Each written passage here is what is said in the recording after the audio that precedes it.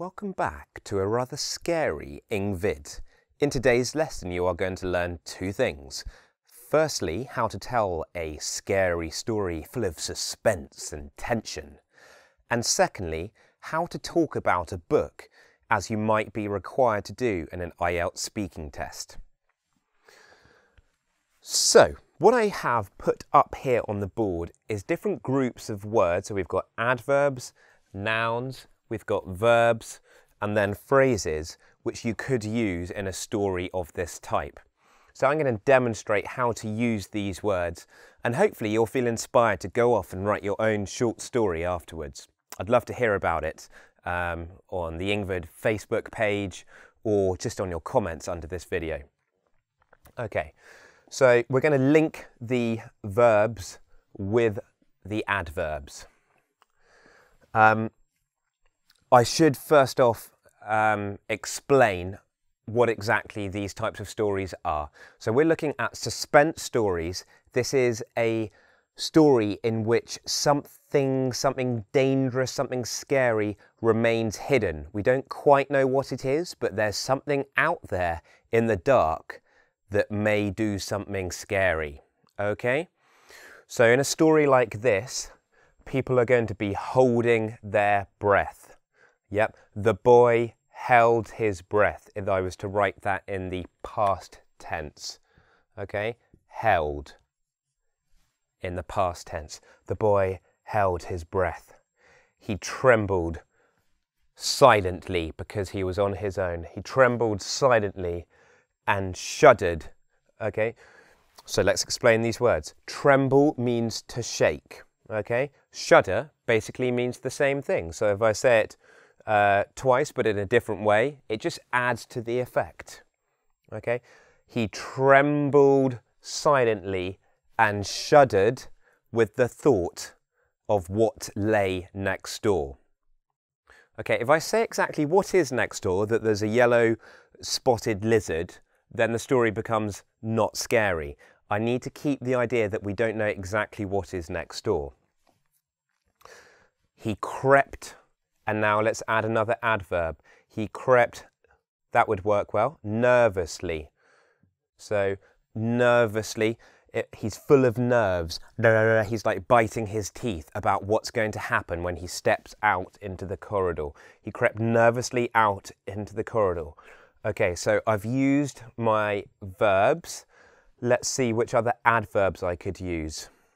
Okay, what about cautiously? So caution is about taking care. So if you are being cautious, then you're being very careful. If you're acting cautiously, you're doing the same thing. He cautiously looked from left to right.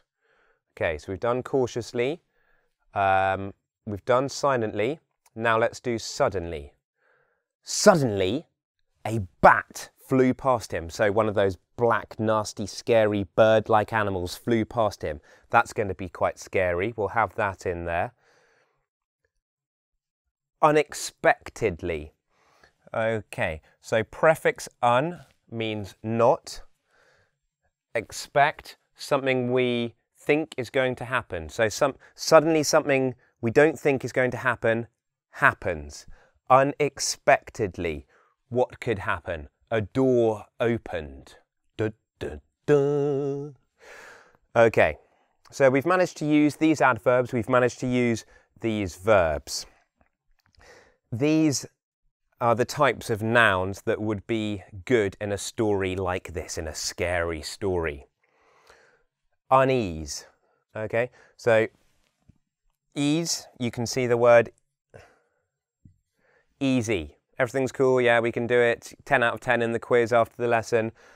A feeling of unease is, ooh, what's happening here? How am I going to get 10 out of 10 in this lesson? Unease, it means discomfort. Distress. Worry is what distress means. And you can add an ed to turn it into an adjective. The distressed young girl. Okay. Fright. This means fear. Obviously, if I wanted to turn it into an adjective, I would put E-N-E-D, frightened. Panic is, help, what's going to happen? Panic. Fear, again. Dread. This is a sense of not liking what is going to happen in the future, being really quite scared. So you've got lots of different words here to express fear. A cold sweat. So that is a physical, that shows on the body how scared the person is, that they're starting to sweat, that the sweat is cold. I should have a blue pen for this, a cold sweat. So sweat, when we're very, very worried and anxious and stressed, we may start sweating.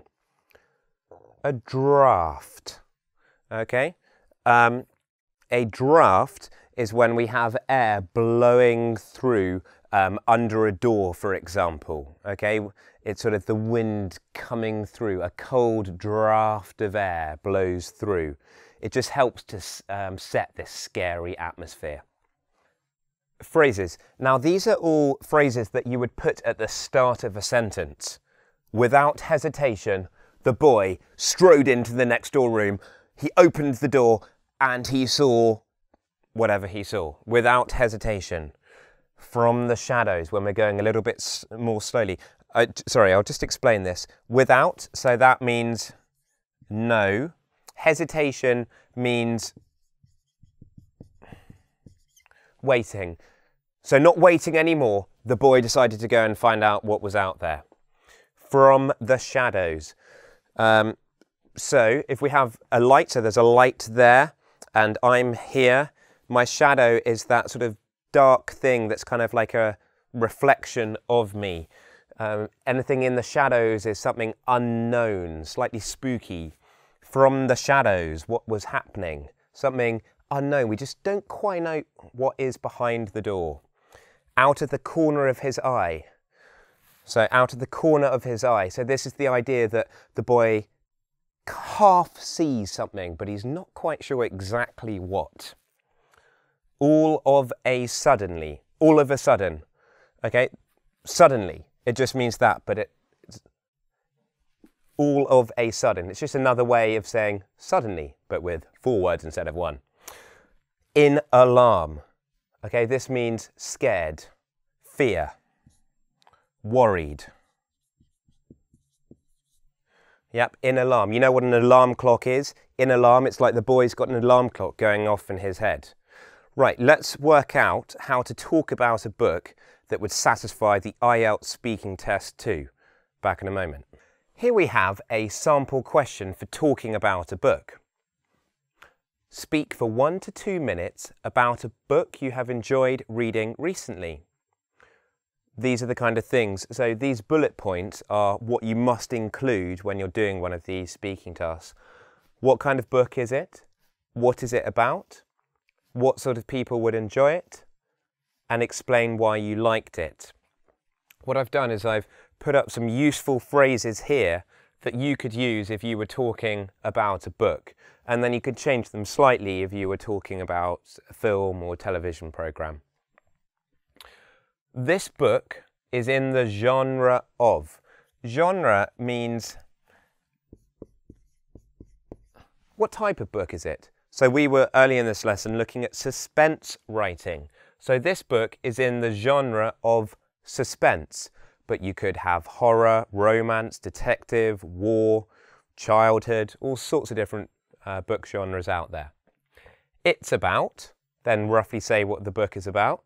For my story, it's about a woman who gets fed up with her husband. The main character is. Say something about the main character. The main character is called Mary Maloney. She is a very particular, she's a very careful type of character, but eventually she erupts into violence. Okay, like a volcano, she erupts. The plot is as follows. Plot means what happens in the story. As follows means I'm about to tell you what the plot is. Okay, you put in there the story that you are talking about. Anyone who likes, well, what type of other sort of book genres might someone who likes this book be interested in? Are they going to be people who are interested in detective books? Are they going to be people who read biographies? Maybe you can list a particular book that you would enjoy this book. I loved this book because what's the most interesting thing about this book?